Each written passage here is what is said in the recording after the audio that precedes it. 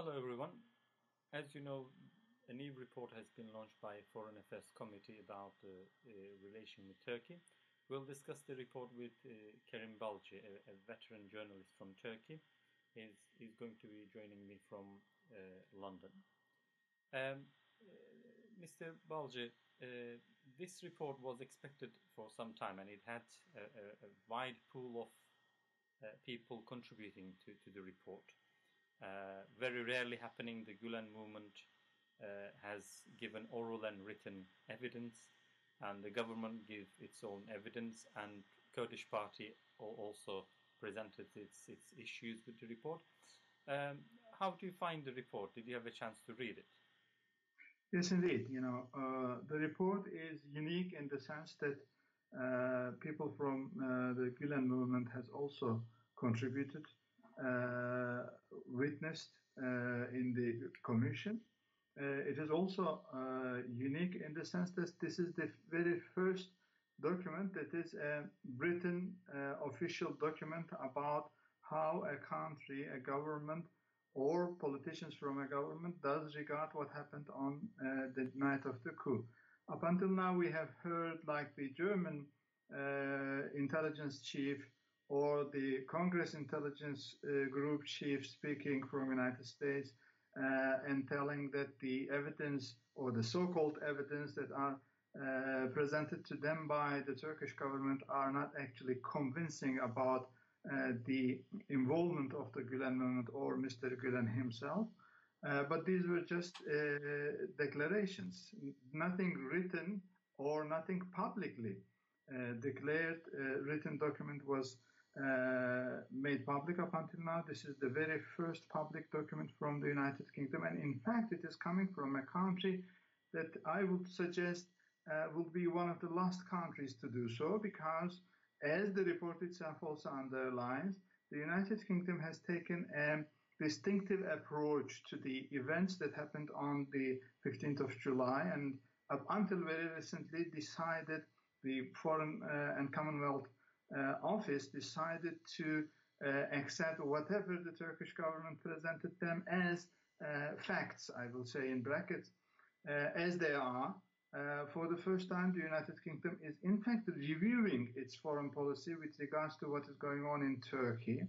The report is not only about the July the 15th night, of course, but the report covers lots of other issues, human rights issues. Okay. In that sense, it is a valuable contribution to what happened. I have to underline one fact. Okay. We are coming to the very point that Mr. Fethullah Gülen suggested on the day after the thwarted coup. Then Mr. Fethullah Gülen suggested that an international neutral commission should be set up, and that commission should decide what happened on that night. And he said that we will readily agree whatever decision that commission gives. And here we have an international commission, a neutral commission at least, that has listened to both sides and gave a decision. And the decision is certainly underlining the fact that the evidence, or the so-called evidence, presented to the modern world by the Turkish government is not convincing at all. Okay, so but why today, after 9 months passed from the coup attempt? I do understand they take their time, they make their presentation, but why in a weekend, before the referendum? Is there a timing in here?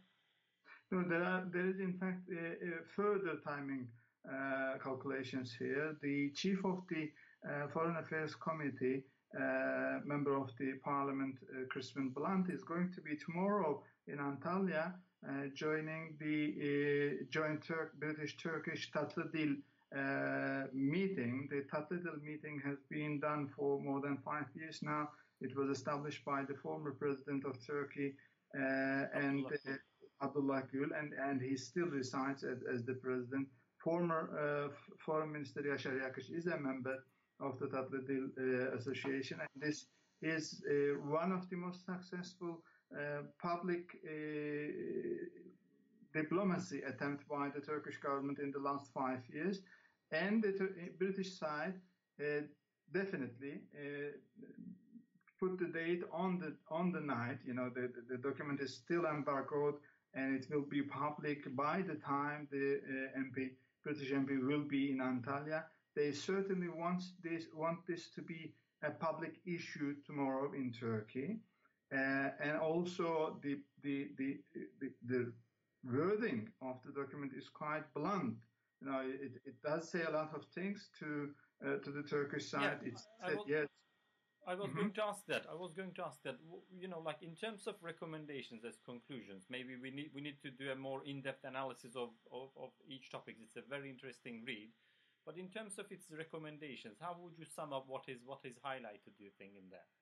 Well, the final sentence of the committee report says that the committee recommends that Turkey is listed as a human rights priority country. And exactly what does it mean? Human rights priority country. It's a shameful position for Turkey to be recommended to be listed as a human rights priority country. Turkey has never been there in the history of FCO, Foreign Commonwealth Office, preparation of human rights report, as is with many Western countries. Western countries do prepare human rights reports all about the world. Unique to the UK Foreign Affairs Ministry, they do make a report for particular countries. In the latest report in 2016, meaning including 2015, there were 30 countries in that list, and the recommendation is to take Turkey into among those 30 countries. I will give just a few names. Saudi Arabia is there, Iran is there, Syria is there, Egypt is there, Russia is there, but no Western country at all. All usual suspects. But apart from that, why does Turkey have to be bothered? Or is there any implication on the ground in Turkey of being on that list, for instance? What will it change in terms of British relations to Turkey? That might sound just a symbolic issue, but the point is, Turkey's position will be moved from a country that is primarily a country that is collaborated on the fight against terrorism into a country that needs to be given a special eye about its treatment of human rights. So in that sense, from now on, the United Kingdom Foreign Office is going to look at Turkey from a different perspective. Human rights perspective. From human rights perspective. Up until now, it was basically a member in the NATO alliance, an ally in the fight against terrorism and against, of course, migration wave. Suddenly, Turkey's position is moving. The perception of Turkish government is moving from an ally into a problematic country. Certainly, Turkey wouldn't like to be in the same list with Iran and Saudi Arabia with regards to the UK policies. So, in that sense, it's actually one of the biggest highlight of the report then, because we can understand German intelligence office saying that we're not convinced that Gulen or Gulen-related people are organized the coup, and the others, they have all motives to say that because they have a recent dispute with Erdogan about Nazi and other comments. But Britain has so far been very, very receptive to Turkish government, and actually Theresa May, I think, visited one of the earliest, visited Turkey as one of its earliest visits, and she was harshly criticized because she favored the trade deals instead of human rights abuses. So coming from UK, it makes a big deal, this sort of an announcement, a report. But apart from that, what does really report says, concludes about, let's say, Gulen involvement in the coup attempt? Well, the report clearly says that it is obvious some members, individually, members of Gulen movement, have been involved with the coup attempt, but says, again, there is no clear evidence about involvement of Gulen movement en masse as a group, or its leader. The report uses the term about Mr. Fethullah Gulen. The report says, up until now, the FCO, the Foreign Affairs Ministry here, didn't regard Gülen movement as a terrorist organization, and we endorse this position, that says the report. Well, which does it mean that, for instance, because there was a dispute, in Turkish government always claimed, we used to claim these people are terrorists, but you used to say they didn't use weapon, and there you go, 15th of July, they used weapon, this makes them terrorist organization. Now, this also retracts, no, we don't consider them doing this either. So we don't consider them as a terrorist organization now or before or at this moment. Does that mean that as well, or, That certainly suggests that we endorse the foreign policy of United Kingdom in the sense that Gülen movement has done nothing that will label it as a terrorist organization. It shouldn't be a position in the future. In fact, the report not clearly puts a name, but says the Foreign Affairs Ministry, FCO, of United Kingdom must help Turkey reinforce accountable state institutions, meaning we have to work with the Turkish government, yes, but also develop ties far beyond them. The UK needs a deeper and therefore more durable relationship with the Turkish people, whichever background they hold, while working to uphold the values of human rights and democracy that benefit them all. Well, having this paragraph in a report that was mainly delegated to the issue of the